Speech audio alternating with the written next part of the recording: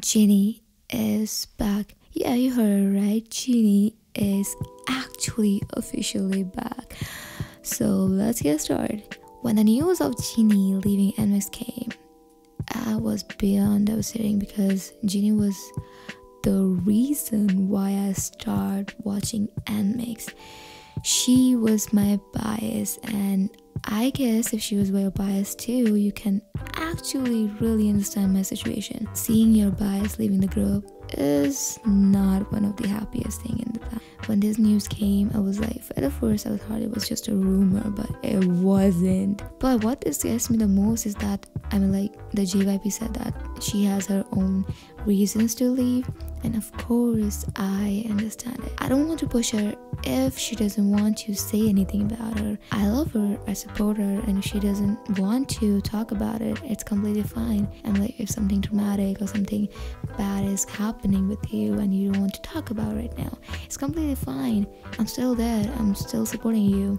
And what made me even sadder that Jinni was actually kind of concerned about the way she danced. That made me so shocked. I'm still shocked as hell. If as great dancer as Jinni is insecure about the way she danced, man, I don't know what dance is. If people make her feel like she is not good enough when she is so incredible, if she start thinking like she's not good enough when she is one of the most best dancers I've ever seen, she was a reason, as I told you, why I started watching NMAX, especially the dance video.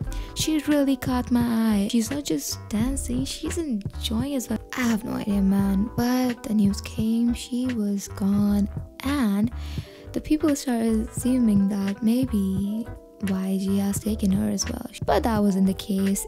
Honestly, if that was still, I was so happy because, I really want to keep seeing her. Okay, anyways. Yeah.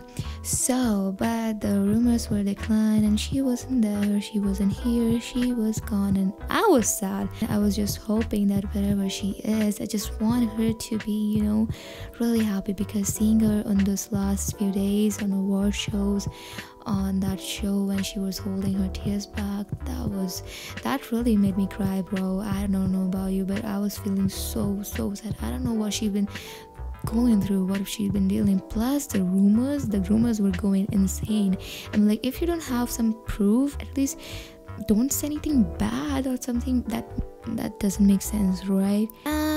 No matter what I say, she was gone, but now she's back. She is back on Instagram with a little high, which made me cry, and her fans were so supporting. But rumors how they are. So the rumor came that the Black Label International's marketing director has followed Jinni on Instagram, and that made people assuming that maybe she's signing a new agency, that is label agency. But the Black Label has denied that the former NMAX member Jinni is signing any contract with the company.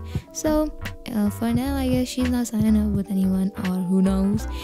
But I'm really looking forward to it. She's back, and I hope she will be, if she still want to be an idol, I'm so happy to see her on stages, because I really miss her.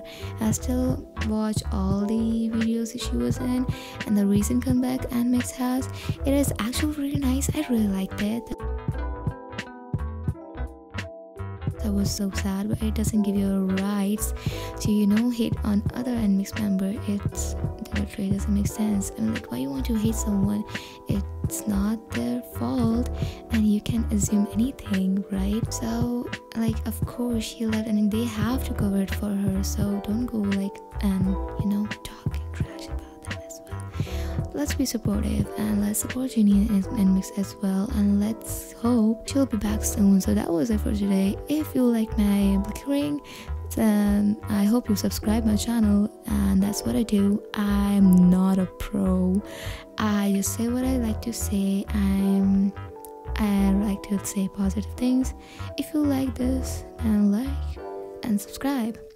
See you in the next one. Yes, bye bye.